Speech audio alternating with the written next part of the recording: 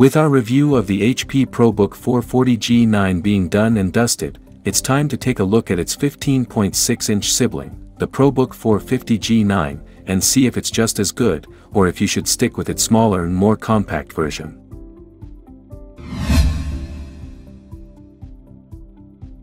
While manufacturers give more attention to its 14-inch products, at least in the business market, the ProBook 450G9 retains the all-aluminum chassis. It's lightweight, stopping the scales at 1.79 kilograms as well as having a profile of 19.9 millimeters, good numbers considering the form factor. Durability-wise, the structural integrity of the laptop is on par, with some flex from the lid and a sturdy base. The lid opens with one hand, giving us a view of the base. The keyboard spans almost the entire width of the laptop, coming with a numpad, spill resistance, and a backlight. Typing on it is great, thanks to the long key travel and clicky feedback. All in all, it's a champ. Above the keyboard, you can see a long speaker grille. Below the keyboard, there's a fingerprint reader, as well as a slightly off-center touchpad with a smooth surface and exceptionally accurate tracking.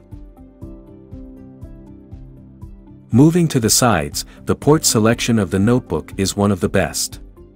On the left side, there's a JAWD LAN port and a USB Type-A 3.2 Generation 1 port.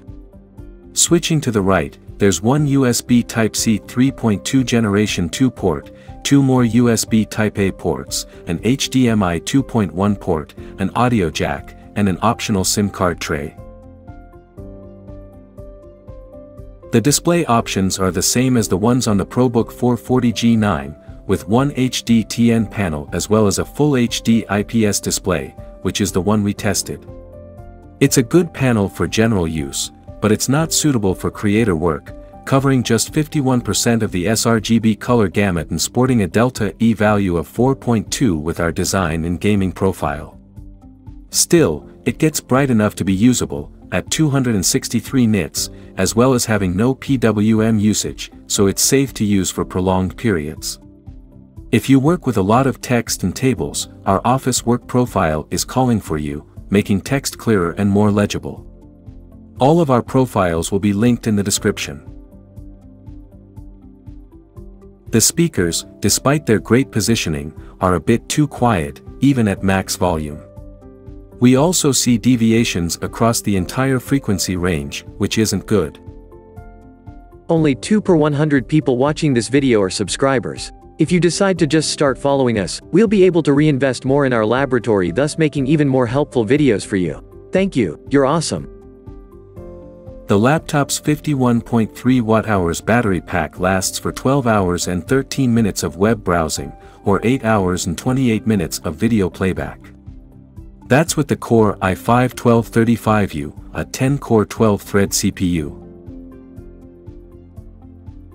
The ProBook 450G9 delivers good performance with it, however, the Dell Latitude 153530 and the Acer TravelMate P2 do have higher Cinebench scores with the same processor. The ProBook does show a better Photoshop score, so not all hope is lost. For graphics, you can stick with the integrated Iris GPU, but we felt adventurous and wanted to see how the MX570 handles itself. It's not surprising that the GPU blows past all competitors in the business scene, most of which are powered by integrated graphics.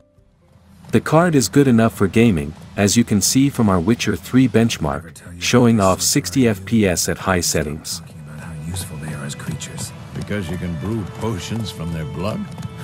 No, because by eating rotting corpses they prevent epidemics. The performance is closely tied to the cooling, which consists of 2 heat pipes and 1 fan. Compared to the smaller ProBook 440G9, we get similar numbers. There's pretty good short burst performance, with the Core i5 reaching 47 watts and a clock speed of 3.44 GHz. In long loads, the processor settles at 24 watts, which is very good, considering the 15 watts base TDP of the chip. The GPU doesn't do as well as it should, not being able to reach its 30 watts TGP, instead running at 21 watts at peak. On the other hand, this makes for a comfortable laptop, which runs quiet and cool, with a hotspot of only 42 degrees Celsius. Regardless of the performance, you can't deny that the laptop is looking to the future, offering 2 SODIMM slots and 2 M.2 slots for RAM and storage upgrades, respectively.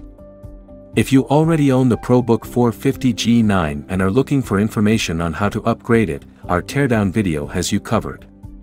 It's linked down below. The HP ProBook 450 G9 is an ideal business companion that comes on a budget. It covers the basics exceptionally well, opting to sacrifice quality in areas that aren't essential for a business device. Performance-wise, it's just as powerful as the ProBook 440 G9, so if you're deciding between them, focus on if you need the extra screen space and the numpad, or if you value portability more. For more information about the ProBook 450 G9, we'll link our written review on our website in the description below.